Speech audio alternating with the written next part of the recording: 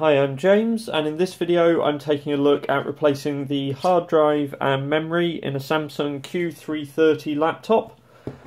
So as always, we're going to start by flipping it over, and since this has an externally accessible battery, we are going to flip these covers across and remove the battery so that we know the machine is unplugged, it's definitely off. Now we have a single screw here covering this access panel.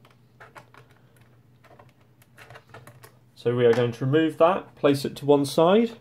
We now have a little tab here which we can use to lift out the access panel. Again, place that to one side. This now gives us access to the memory, so we have two DIMMs here. Simply release with the latches and remove. Push back in to refit. But what we're actually interested in today is removing the hard drive. So we have, again, two screws holding in the bracket.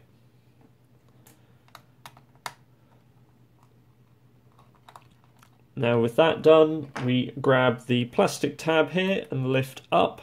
There'll be a little bit of resistance. Then we just need to grab the SATA cable here and just ease that off. That now removes the drive from the laptop, so we can move the laptop back.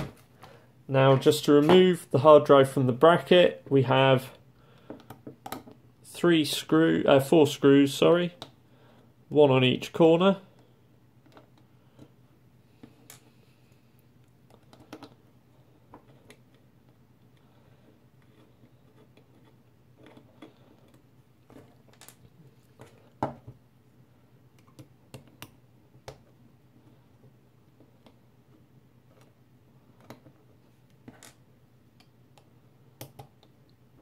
Final one here.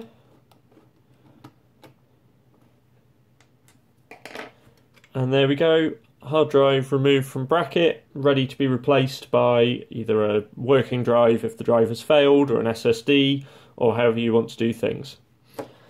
I hope you found this video useful. Be sure to check out the rest of the content on my channel and hit subscribe if you want to see more. Thanks for watching.